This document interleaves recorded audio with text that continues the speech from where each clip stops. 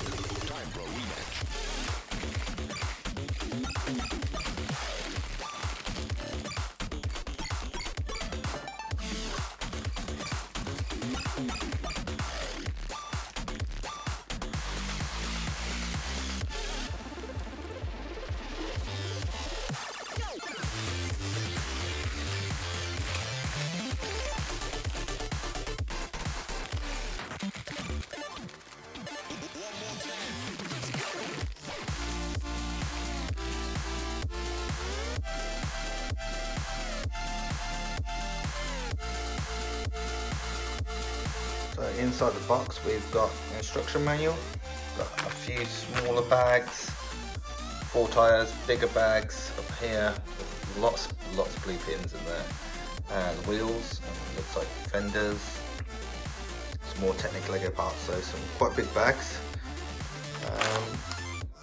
Manual is what, 10mm thick, maybe a few more, so it's got a bit of chunk to it, so let's get to it.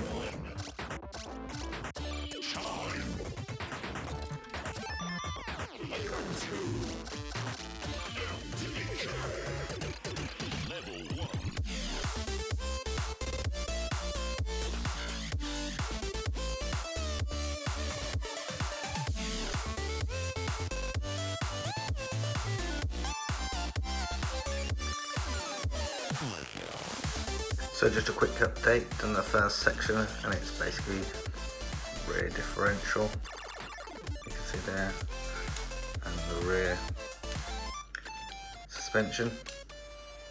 able to articulate up and down. It looks like next up, if you see there, I think it's the chassis. Let's get to it.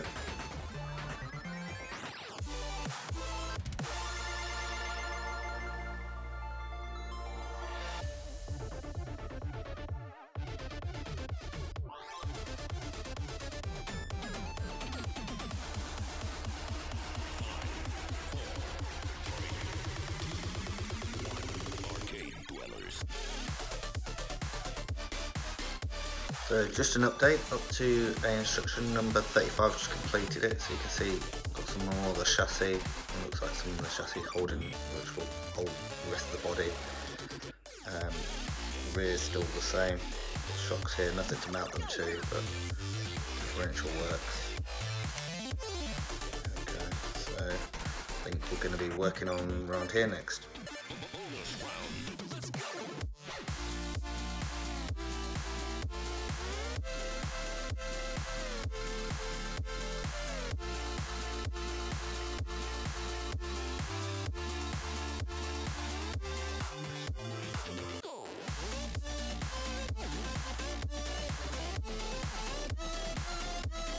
Right, this is step 62, which we're going to put it together. It looks like we've got the front suspension.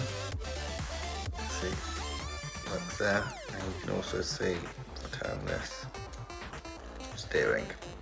So that's going in the front.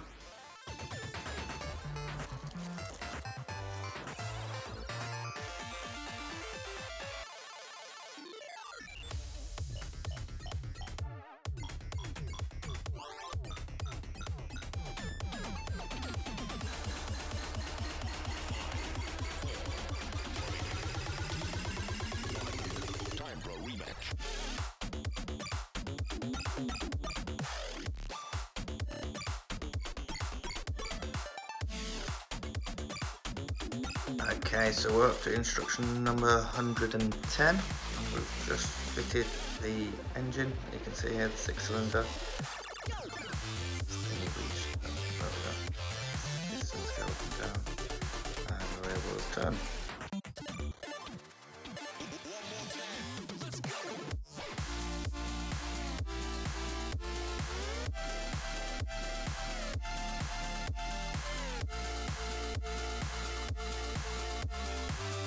So a quick update, so steering is in,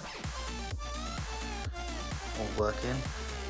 When you are building it, I was starting to worry that my steering wasn't working because these cogs didn't actually interface with the steering rack underneath, but this cog goes on last, so don't worry about that if you are building this and going, have I done something wrong here? Because that's what I was thinking for a while.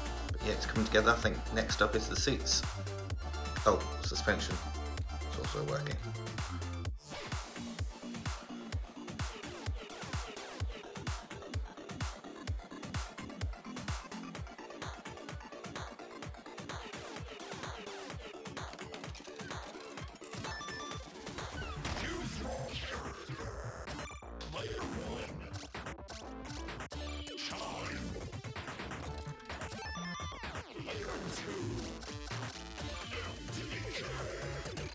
So we have got up to instruction number 235, so just under halfway.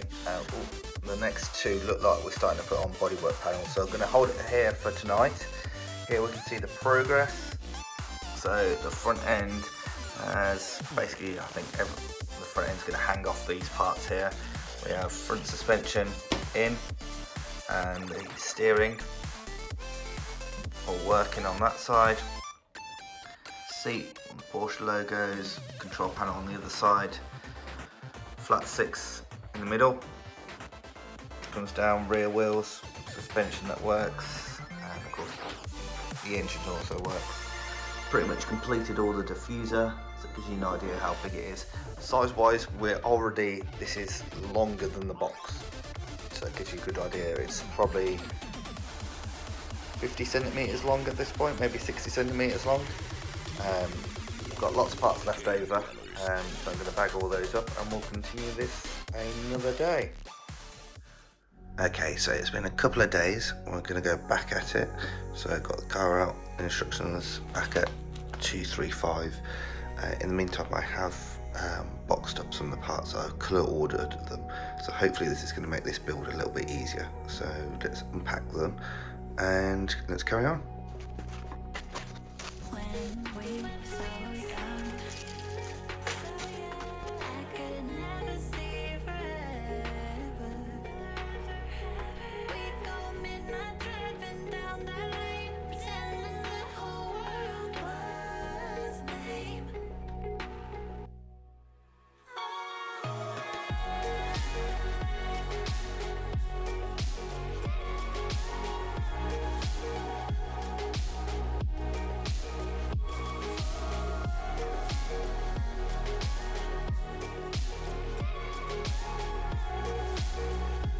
Okay, so 1 hour later, build update, instruction 337 just complete. So you can see now we have front arches all in, headlight covers, doors all in and working. Nice little detail. Hopefully you can see down there is got a track map, got rear arches, rear sides down here as well. So yeah, let's carry on with the build.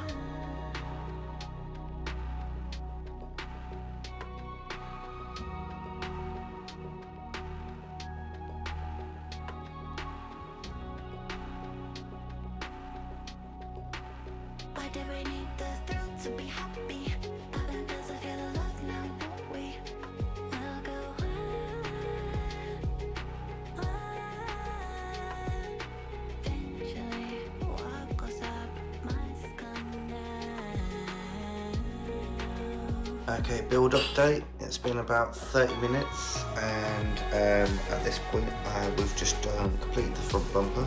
So that looks very Porsche. I've got the lights in and just put the dashboard in with the air control and all the switch gear there. So now I think it's time for a tea break.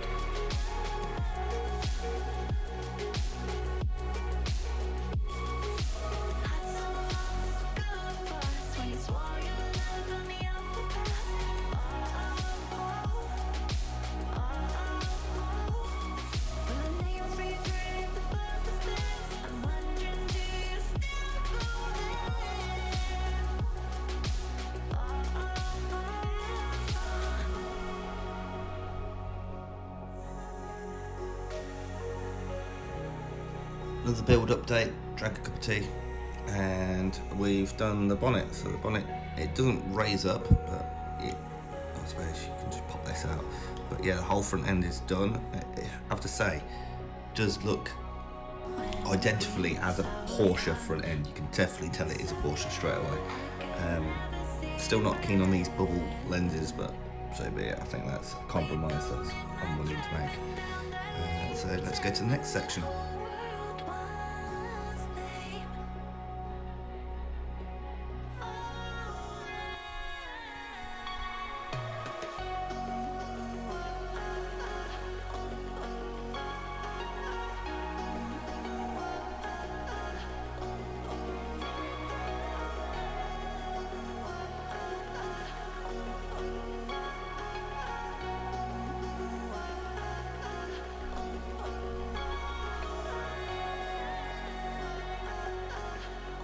So we're just going to have a break at 472 instructions.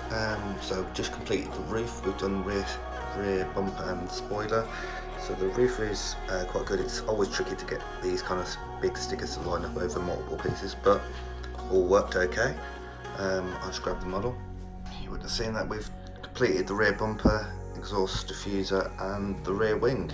So home stretch now.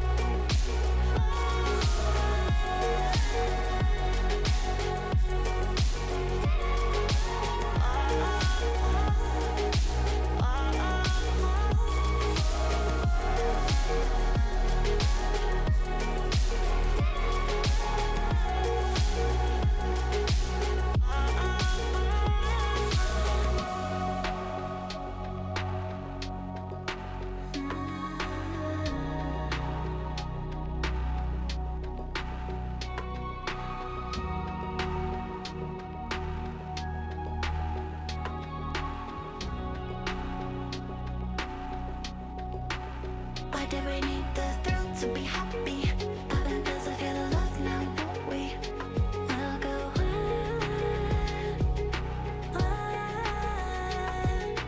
Eventually, what goes up must come down.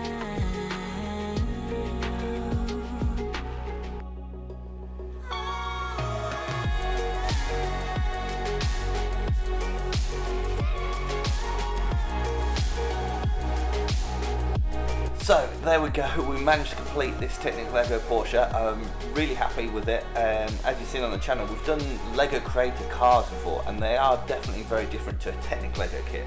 Something that I didn't know or understand beforehand. Things that I didn't like about the set is I got used to the Lego ones.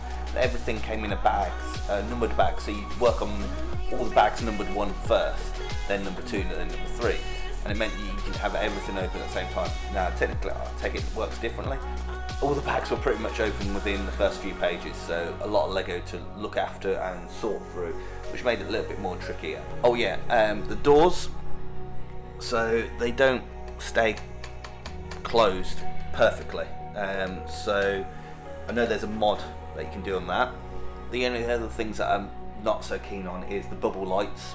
But everything's a compromise, so you can't do everything. But other than that, I'm really impressed with the model. It's massive, it's bigger than the box, so it is a big model, bigger than I was expecting. The spot that I'd hoped to place it in don't get a fit, so I'm gonna have to do plan B. Next Lego video, we're gonna modify this set. So I've never done Lego modification before, other than like complete freedom build, so we're gonna try something, see how it goes. So yeah, if you liked it, look out for that video, and if you did really like this, give it a thumbs up, and if you didn't like it, that's perfectly fine. Give it a thumbs down. Just put it in the comments how I can do it better in the future, because otherwise I'm never going to get any better, and hopefully we'll see you again soon. Bye.